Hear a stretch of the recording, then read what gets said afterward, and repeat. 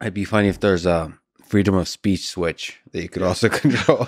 Then it would be a perfect metaphor. Well, that's for our different current state of things. because what they figured out is that if they can just make sure that we don't have any public options for communication, then hey, every thing that we say to each other goes through a private company. Private companies can do whatever they want, and this is like one of the greatest moves that we didn't really notice. Electronic and digital speech makes every other kind of speech irrelevant. And because there is no public option, guess what? There's always somebody named Sundar or Jack or Mark who controls whether or not you can speak and what it appears to be that is being said and whose stuff is weighted more highly than others. It's an absolute nightmare. And by the way, the Silicon Valley intellectual elite, Lord knows what is going on. People are so busy making money that they are not actually upholding any of the values. So Silicon Valley is sort of maximally against it. It has this kind of libertarian, free, progressive sheen to it when it goes to Burning Man. And then it quickly just imposes rules on all of the rest of us as to what we can say to each other if we're not part of the inner elite. So what do you think the ideal of the freedom of speech means? Well, this is very interesting. I keep getting lectured on social media by people who have no idea how much power the Supreme Court has to abstract things. Mm-hmm. Right now, you have a concept of the letter of the law and the spirit of the law. And the spirit of the law would have to say that our speech that matters is free, at least at the level of ideas. I don't claim that I have the right to endanger your life with speech or to reveal your private information. So I really am not opining about directed speech intended to smear you. And that's a different kettle of fish. And maybe I have some rights to do that, but I don't think that they're infinite. What I am saying is that the freedom of speech for ideas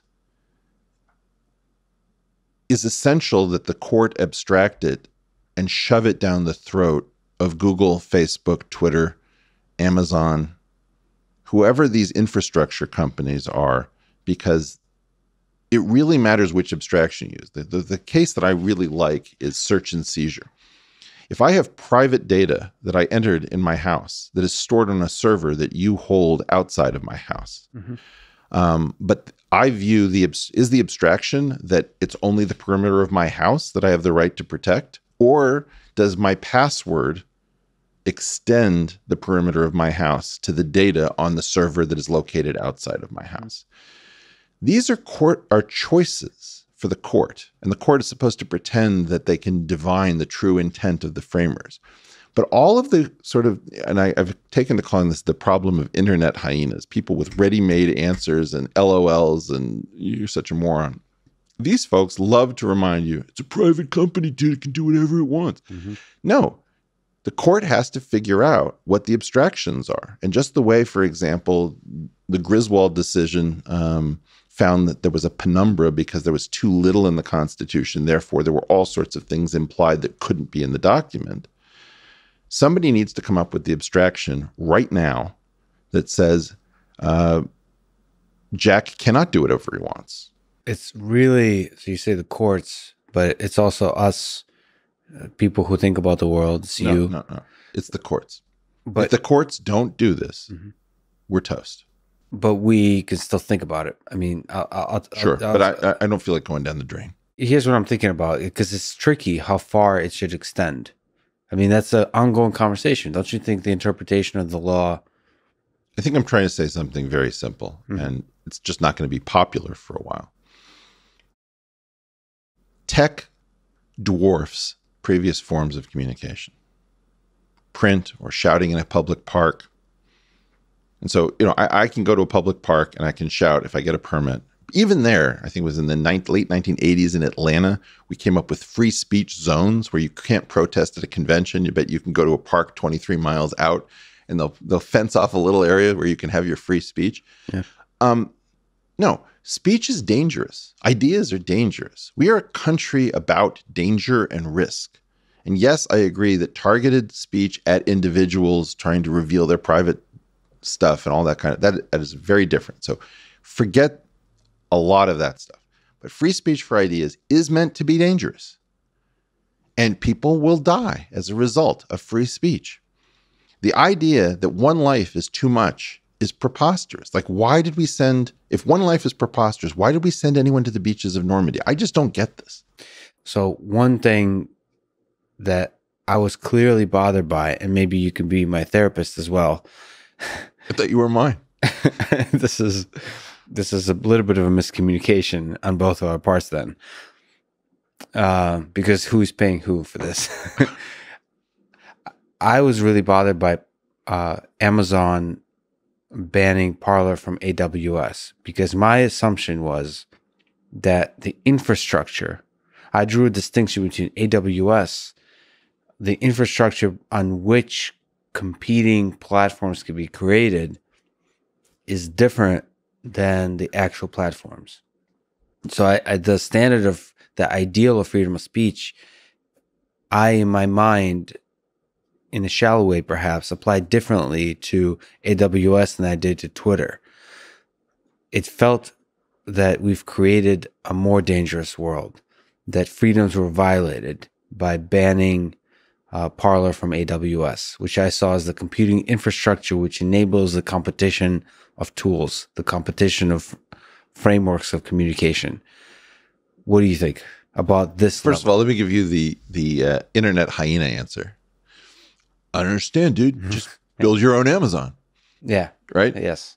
Well, so that's a very shallow statement, but it's also one that has some legitimacy. We can't completely dismiss it because there's levels to this game. Yes and no, but if you really wanted to chase that down, one of the great things about a person-to-person conversation, as opposed to like, let's have 30 of our closest friends. Whenever we have a conversation with 30 of our closest friends, you know what happens? It's like passing light through a prism. Every person says something interesting. And as a result, it's always muddled. Like nothing ever resolves.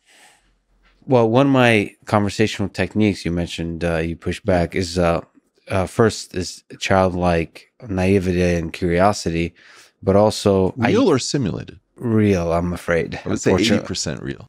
Yeah. All right. So in this paradigm, how could you not see this coming? I mean, I did a show with Ashley Matthews, who's the woman behind Riley Reid, and specifically about this. It was about the idea that if I move away from politics and go towards sex, I know that there's always a move to use the infrastructure to shut down sex workers. And in this case, we had Operation Choke Point under the Obama administration. We have a positive passion for people who want to solve problems that they don't like this company, they don't like that company. Payday loans would be another one. And so you have legal companies that are harassed by our financial system that you can't, as Riley Reid, Ashley couldn't get a MailChimp account, according to her, if I understand her correctly. And this idea that you charge these people higher rates because of supposed chargebacks on credit cards, even if their chargebacks are low. Yes, we have an unofficial policy of harassment. There's something about everybody who shows up at Davos. They get drunk in the Swiss Alps, and then they come back home and they coordinate. And they coordinate things like Build Back Better. We don't really understand what Build Back Better is, but my guess is that Build Back Better has to do with extremism in America. How do we shut down the Republican Party as the source of extremism? Now, I do think the Republican Party got very extreme under Trump.